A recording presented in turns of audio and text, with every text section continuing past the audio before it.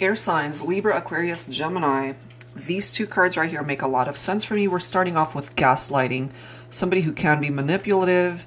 It does say manipulation and blame, toxic and abusive. And then we've got the Knight of Wands coming up in the reverse, which represents someone who is abusive. So that makes sense here, why that's presenting itself in that way. We've got chain, holding on, staying put, hopeful. So this is interesting because the Four of Cups represents disconnectedness and a missed opportunity. And so if you felt that perhaps you were holding on to somebody hoping that they would change, that they wouldn't be abusive, and hopefully that wasn't physical abuse, but they could have also been very manipulative, as we can see here.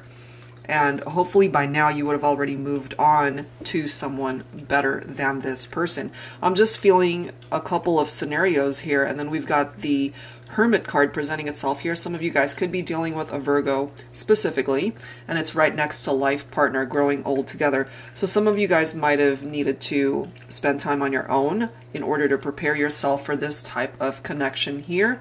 And you might ultimately find that you connect with somebody that's more romantic, somebody who follows their heart, somebody who means business when it comes to love and romance, and not somebody who's going to be treating you in this way.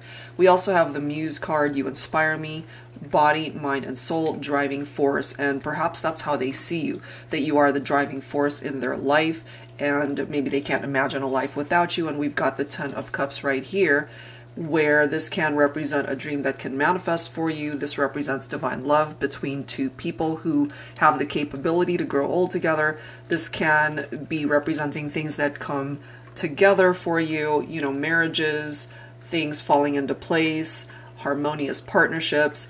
And it's interesting that we've got these two cards right here. So this one says captive. What beliefs are holding you captive? Can you let them go? They are not even real. Stop giving them life. So if someone was being, for example, mentally abusive towards you, and they're just telling you things that you know are not real, it's time for you to break free from that type of mentality and claim your independence right here. And it says you never needed anyone else to define you or make you worthy. If you have to go at it alone, you can do this. You are your own best friend, your own hero, your own warrior. And I really feel that makes sense because we've got that Hermit card.